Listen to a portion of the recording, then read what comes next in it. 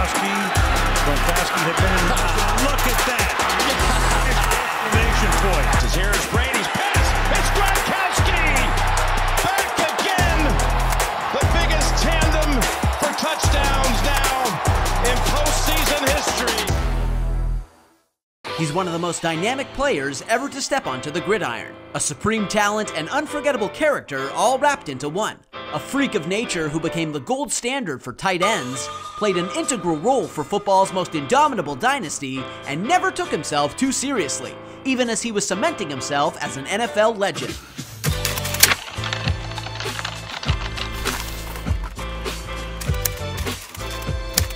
This is the story behind Rob Gronkowski.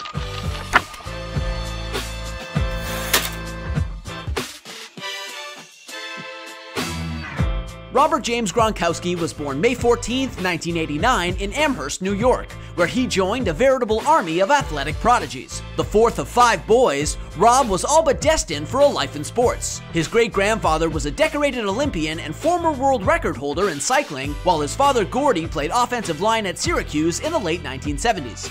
And Gordy ensured that his sons would continue the family's strong athletic tradition, building them a home that was a jock's paradise. In their backyard, the Gronkowskis had a baseball field, a pool and a hot tub, and a tennis court with basketball and hockey nets. Meanwhile, their basement was filled with thousands of dollars worth of workout equipment. It's no stretch to say that sports were a way of life for the 5 Gronkowski boys, all of whom played just about everything under the sun and feverishly competed against one another to be the biggest, strongest, and fastest of the lot. And that testosterone-filled environment was a critical incubator for young Rob. As he told ESPN years later, "It got me physically tough, my brothers beating up on me, and mentally tough, being able to get my mind right to take them on." And before long, it was abundantly clear that Rob was bound for a career in sports.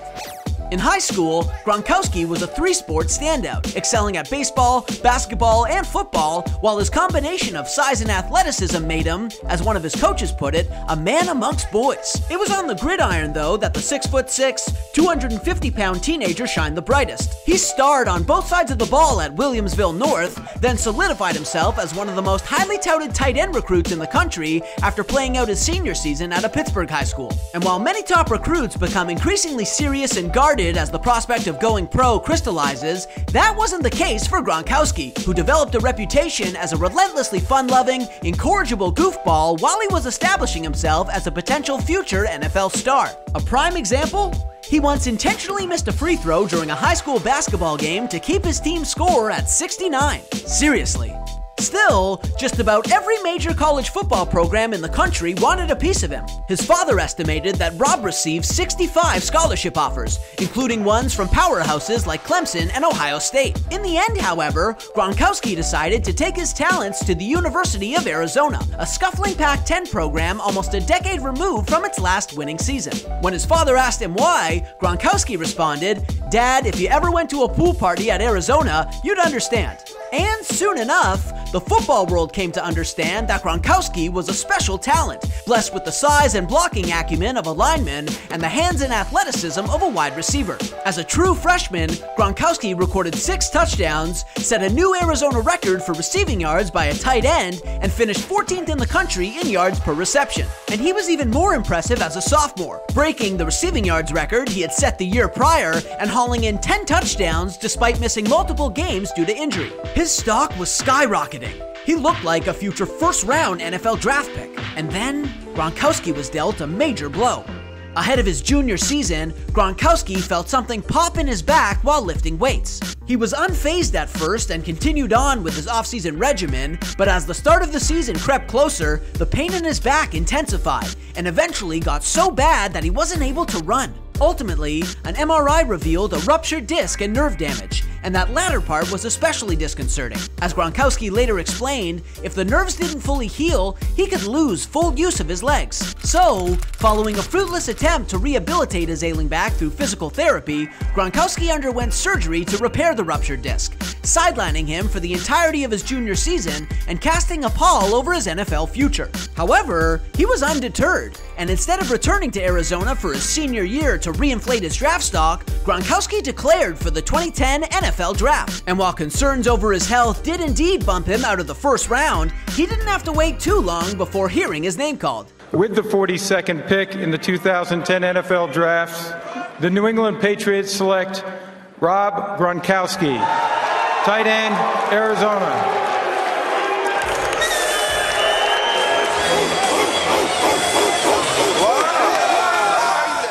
On the surface, the New England Patriots may have seemed like an odd fit given their emphasis on discipline and attention to detail and Gronkowski's rambunctious spirit. Furthermore, as head coach Bill Belichick later admitted, Gronkowski's pre-draft visit with New England was a disaster, with the young tight end falling asleep on the floor midway through. But his potential was so great that the Patriots were willing to take a shot on him, a decision that would eventually help re-establish New England as the NFL's preeminent powerhouse and transform Gronkowski into one of the NFL's all-time greats. Paired up with the inimitable Tom Brady, it was clear from day one that Gronk was going to be a problem for opposing defenses. In his NFL debut, Gronkowski helped put the finishing touches on a New England victory with his first career receiving touchdown. The fake, the Brady throw, back to the end zone, and the catch by the rookie, Rob Gronkowski for the touchdown. 2 weeks later, Gronkowski found the end zone again and punctuated his score with an old-school celebration that would come to be his signature, the Gronk Spike. 1 second on the play clock. Good block by Fuller. Another touchdown, Gronkowski.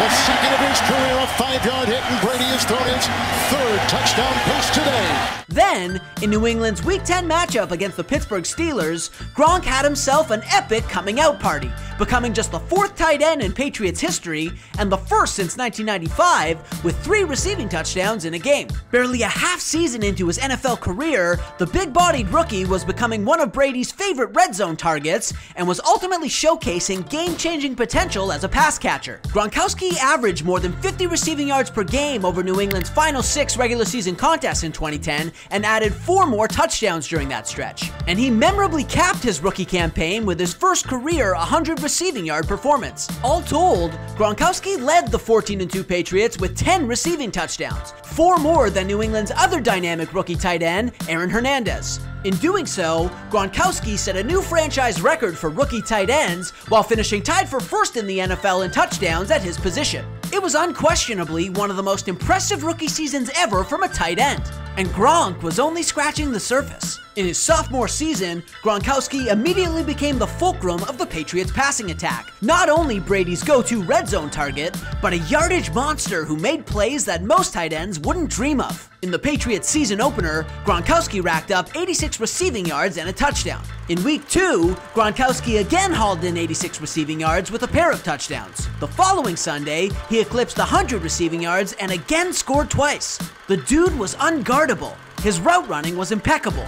His hands were magnetic. He was too fast for linebackers and too big for defensive backs. Seemingly, the only thing opposing defenses could do was pray.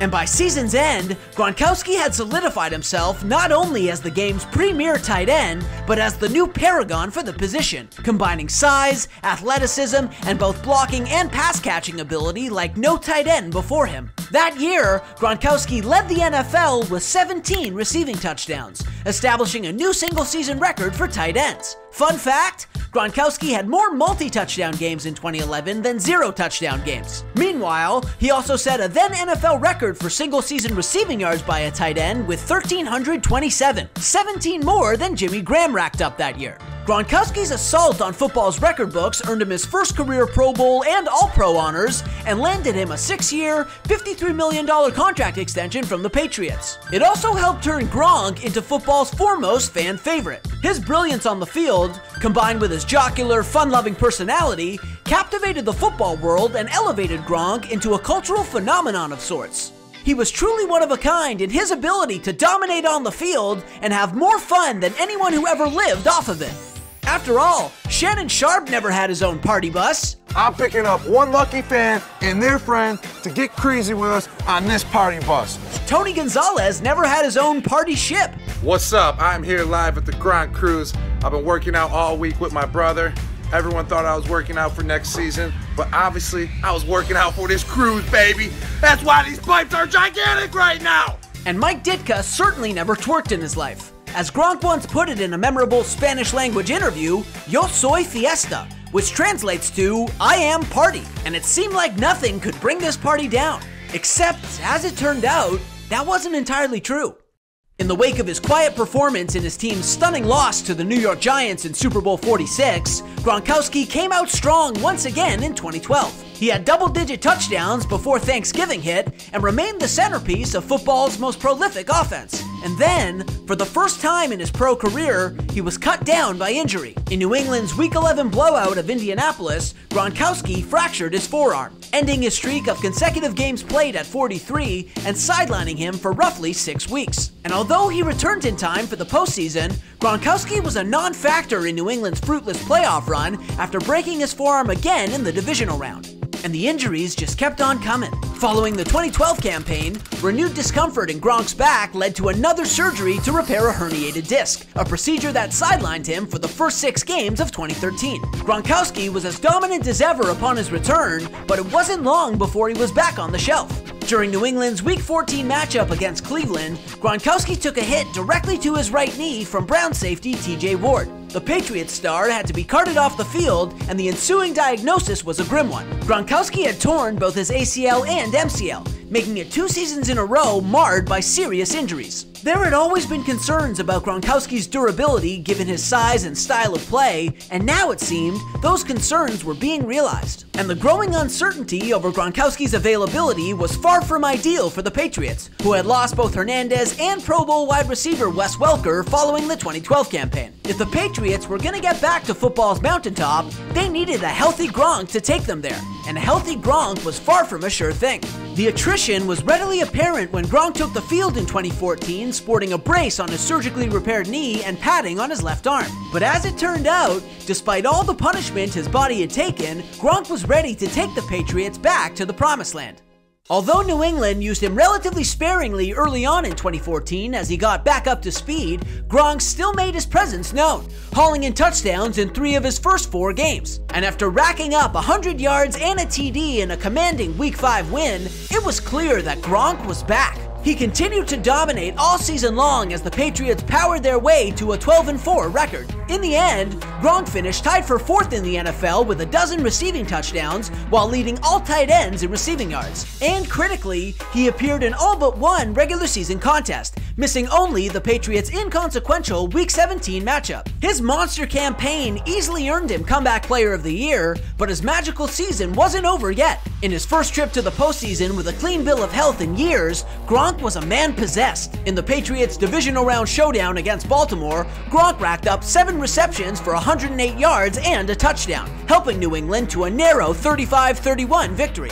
He then found pay dirt again in the Patriots' shellacking of the Colts for the AFC Championship. And in his second career Super Bowl appearance 2 weeks later, Gronkowski showed up in a big way, hauling in a 22-yard touchdown pass in the second quarter and finishing with 68 receiving yards in New England's unforgettable win over the Legion of Boom Seattle Seahawks. With touchdowns in all 3 of New England's postseason games, Gronkowski was instrumental in helping the Patriots snap their decade-long Super Bowl drought and launching the second glorious chapter of the Brady-Belichick era. And you better believe that nobody on that roster, or throughout all of New England, partied harder than Gronk did after that Super Bowl win. At only 25 years old, Gronkowski was already carving out a path to the Pro Football Hall of Fame. He was entrenching himself as the new gold standard at his position, with multiple All-Pro nominations, a Comeback Player of the Year award, several hallowed single-season records, and now a Super Bowl championship. Meanwhile, he was also enjoying a level of celebrity and pop culture ubiquity that eludes most football players, parlaying his success and party boy persona into countless endorsement deals, endless media coverage, and cameo after cameo. What's up, butt munchers? That's us! He called us butt munchers! We're butt munchers! Yeah! All right, time to Gronk a dump in my new house. And he wasn't done Gronking yet.